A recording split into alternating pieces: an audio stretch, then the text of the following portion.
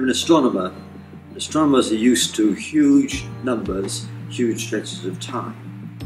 But even though we can predict some things billions of years ahead, many things we can't predict even 10 or 20 years ahead. I've written this book to see what we can say about what our world would be like in, say, 20 or 30 years. Things are changing faster now than ever before. And indeed, if we think in the cosmic perspective, the Earth has existed for 45 million centuries. But this is the first century when we humans are so dominant, there are so many of us, we're using so much in the way of resources, that we are determining the planet's fate. But we can certainly predict that artificial intelligence will be far more advanced than it is now. It will be able to do many jobs which are now done by humans. And incidentally, the jobs it will take over are not going to be the jobs which are sort of unskilled and routine. It'll be jobs which are done by professional people in many cases. Lawyers, doctors, people like that.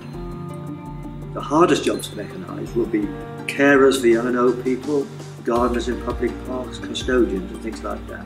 There'll be a big shifting in the labour market. Another big technology is biotech.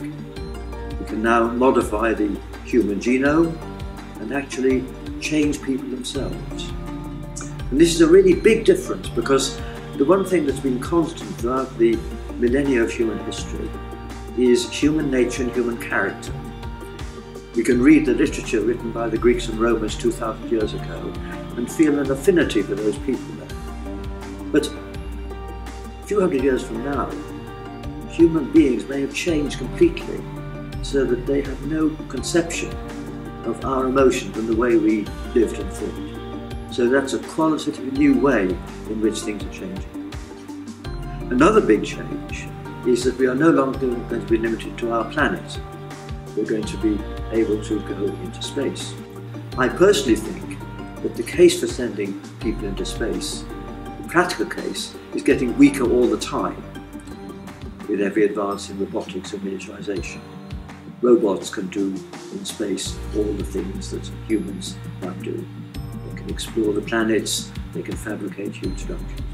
But nonetheless, I hope that there will be people living on Mars by the end of the century. The book's really about the way in which we will have to cope with this ever more powerful technology. We've got to be evangelists for it, because just as our present life is better than that of previous centuries through technology, so it can be better still. And in particular, it will be better for those who are now disadvantaged. But it raises big threats. The biggest threat, in my perception, is that it's possible for a small group or even a single person to cause a disaster by error or by design which cascades globally. The challenge which the future is going to present is going to be a challenge to have optimal use of new technologies, to take advantage of its benefits and avoid its downsides, but at the same time to ensure proper governance, because it's going to be a big stress, in my opinion, a growing stress between security, liberty and privacy. And something else, one thing which you all worry about, is the growing disparity between the living conditions in the fortunate parts of the world, like the United States and Europe and increasingly China, and the less developed parts of the world, particularly sub-Saharan Africa. We need to ensure those gaps don't grow. Simply on humanitarian grounds, we need to help those people, but in a self-interested way too, because the one difference is that people in these disadvantaged parts of the world, they now have mobile phones, they know what they're missing, and they are naturally going to be very embittered.